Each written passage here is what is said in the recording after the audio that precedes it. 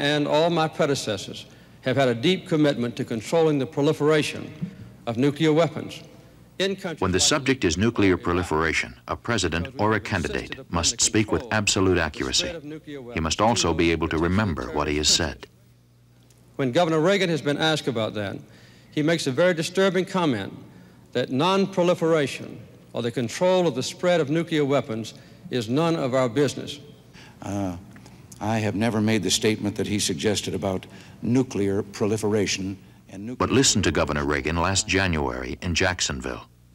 I just don't think that it's any of our business. Unilaterally, the United States seems to be the only nation in the world that's trying to stop the proliferation of nuclear weapons. In this debate, in this whole campaign, Governor Reagan has changed important positions to get votes and then blandly tried to wipe out the earlier position.